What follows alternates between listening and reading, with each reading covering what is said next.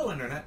I wanted to just do a bit of a video on my thoughts on YouTube videos that you often see if you're into mathematical puzzles. And you'll sometimes see these puzzles elsewhere. But they're a kind of puzzle where it's not obvious how to approach them, and it feels a little counterintuitive that they actually work. But I've come to enjoy them a lot. Basically, we're talking about brain teasers of the form, is my number double yours? I don't know. Is my number half yours? I don't know. Is my number double yours? I don't know. Is my number half yours? I don't know. Is my number double yours? Yes. And this is not exactly it. I don't, and usually the numbers are constricted to be between maybe 1 and 10 and integers, or something like that. And it's interesting to see the sequence of I don't knows from precise questions turning into a yes. And I like them because they really drive home the point that with a certain framing, an I don't know actually conveys information. Now, first we need to make it clear that we're assuming that both parties are careful and insightful thinkers who don't make mistakes, but they're not omniscient. They don't have a magical reason or magical way to peek around the lack of knowledge that they start with. We could go all fancy and say that they're perfectly rational thinkers, but the term rational is a really overloaded term, and I'm wary of using it without a conversation first. Sometimes it's used for political ends. Sometimes people have very precise things that the term rational means to them. So let's avoid that term. But the point is that they're going to look very carefully at all available information that they have when they're asked that particular question, and they're going to try to give a really good answer. Crucially, if they can determine something is a yes, they'll say so. If they can determine that something is a no, then they'll say so. And if it cannot be determined based on available information whether something's a yes or a no, then they'll say that they don't know. This is distinct from I cannot figure it out, so I'll say I don't know.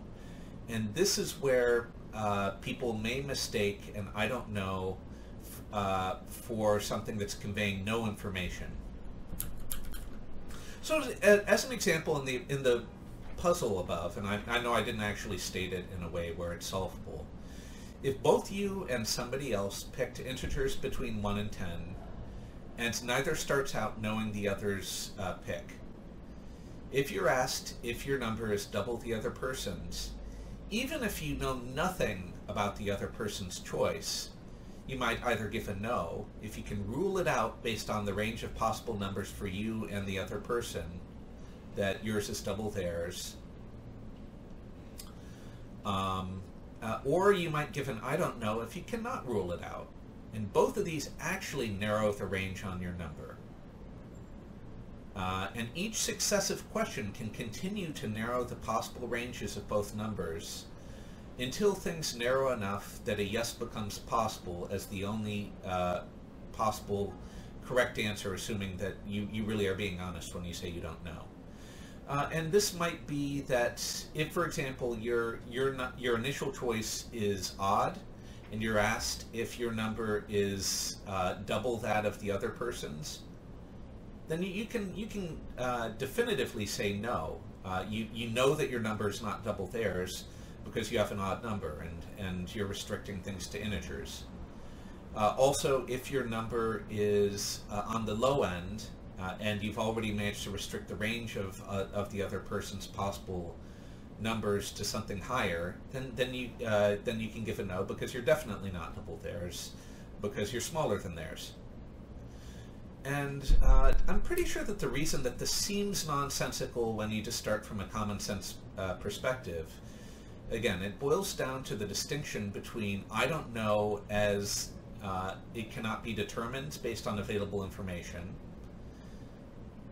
versus I don't know because I haven't yet reached a conclusion. Either I'm too lazy to think it out, or I'm not clever enough to think it out, or something like that. The term "I don't know" has a lot of baggage from non-mathematical use, and people often don't bring themselves into a restrictive technical understanding of what these terms can mean. It's not very technical. I mean, it's just switching from common terminology to really trying to think logically, and you shift the way that you use terms when you do that.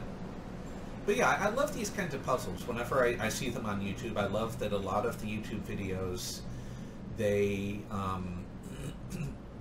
lot of those YouTube videos, they'll actually stick the question in the thumbnail of the video.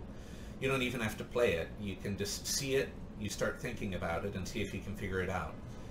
And this is just a nice little distraction from life that I sometimes I pick up. Sometimes I'll use pen and paper. Usually I won't. If I'm tempted to use pen and paper, then it's a little bit more serious, and I don't always have pen and paper handy.